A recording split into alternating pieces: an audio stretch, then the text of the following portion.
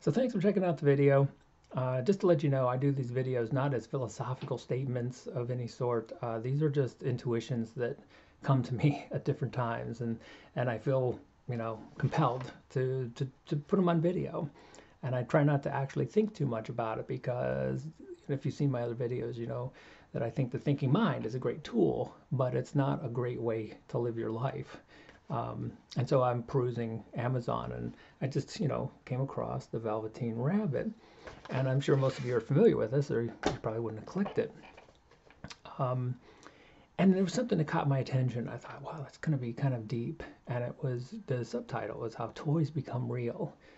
And I thought maybe the book has something really interesting to say about consciousness. And it turns out it absolutely had some very, in my opinion, some fascinating things to say about consciousness and magic and what the thinking mind is often considers magic or mysticism. It's just anything the thinking mind can't understand. So it starts off with the boy getting a toy, a Velveteen Rabbit for Christmas.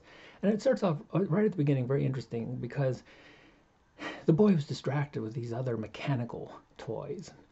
And I'll come back to that. It's kind of interesting about the mechanical because the rabbit soon makes one of the most philosophical questions you could possibly pose, I think. And he asks, what is real? What a bizarre thing to throw in a kid's book. Um, because, I think maybe we ask that question when we're kids and then we start to ask that when we get a little older. And the rabbit thinks initially that maybe to be real means you have to have something that buzzes inside of you. And I thought, wow, that's so close to the way neuroscience sees things, You have to have a buzz, you have to have a brain, you have to have something moving to be real. And of course, human beings have, when we go out, we don't see things, if you don't have a brain, if you don't have a nervous system, we don't consider them to be alive. And even their reality seems to be a little bit in question. But so what is real? And two really important things come out of this.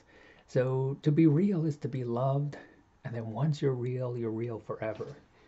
Uh, some very interesting philosophy from a kid's book.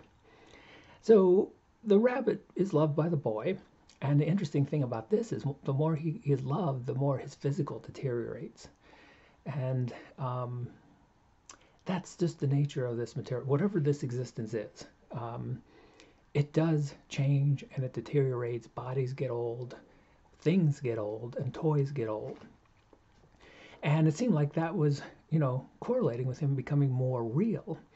And finally, so the rabbit gets lost for a while, and finally the boy finds it and then very emotionally just says, how much, this isn't a toy, this is real. He makes that kind of declaration, and that sort of was what we might think of as like a Satori experience. And so sometimes when you're wandering around in this reality, you get this experience that this is more dream, like a dream, and there's a deeper reality, but it's a real quick glimpse, and then you go back, and so he's with these two quote real rabbits, and then he figures out something's wrong. So even though the boy said he was real and alive, it just didn't seem to stick. And then we see the second part of the transformation. It's a real common archetypal theme. Like you get a glimpse first, and then the real transformative experience follows. And so the boy gets sick, really sick, and the doctor says all of his toys have to be burned. And that's when we get to the real intense transformation, that kind of burning up of the old, the burning up of the material, the burning up of illusion. And not to get too serious, but this is kind of the burning up of our images of what we think death is.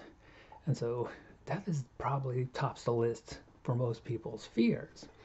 And it's a strange one because we fear it, but we don't even know what it is. And so when you really start burning up the illusion, what you realize is we're not really afraid of death. We couldn't be because we don't know what it is. What we're afraid of is our thoughts of what we think death is. And then it gets very interesting because, again, if this is a dream world and there's a deeper reality beyond it, then there absolutely would be nothing to fear from death. So to get back to the story, it takes, for the second transformation, takes a lot of magic to happen. And I'll get to that in a second. But the magic really transforms him, and it burns up all the physical. And so, he's absolutely real. And that sort of hints that, the illusion of the physical. When all the physical gets burned up, then we get met with what's actually real. And it's a real common theme in near-death experiences. When people kind of transcend this existence, and then they come back and they say this world, even though we consider it material and things, it just seems a lot smaller and a lot less significant than what they had experienced with that kind of transcending experience. So now he's real, and he's moving and dancing with the other rabbits. And then another very interesting thing happens, because he sees the boy again, and he's actually a real rabbit, and the boy recognizes him, and that kind of makes one speculate. In particular, if you've read Zen and Art of Motorcycle Maintenance, at the very end he tells a story about his son who had died, and then he had an experience that reminded him of his pattern, and almost like the boy's presence. And this is a real common experience we have, where people who have moved on from this world, and maybe the way the book puts it, maybe they're moving on to something far more real, but they seem to leave us hints. They seem to kind of interact with this world, even if it is a dream. They interact with it at times. So it's becoming far more common in the consciousness world to think that consciousness is real. So when we ask the question, well, what is real? It's becoming far more common to say, well, the material world is just an idea in consciousness. So we know the two are connected. But I was on a podcast, The Consciousness Perspective, a couple weeks ago, and I'll post that if I get a link, because it was a really great interview with Gary. And we were talking about the nature of consciousness, and we both talked about how common it is for people to talk about the underlying consciousness as being love.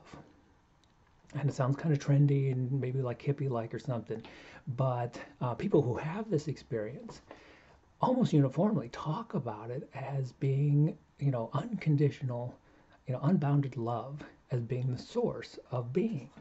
And in a way that fits with the story. It's love that brings one into being.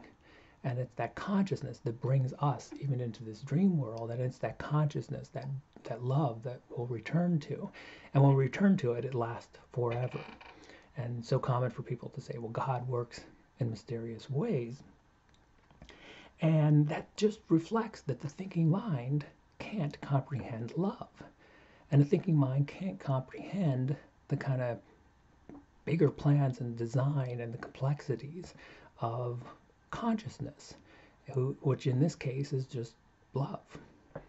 And that's something that we just will never be able to understand. The thinking mind just isn't able to do it. And that puts us in a really strange position, because if we identify with the thinking mind, we'll never really know what is real. But so we can't just rely on thinking. We have to be willing to take that leap of faith and use intuitions and feel that the ground of our being is love, and the ground of our being is that's the only thing that's real.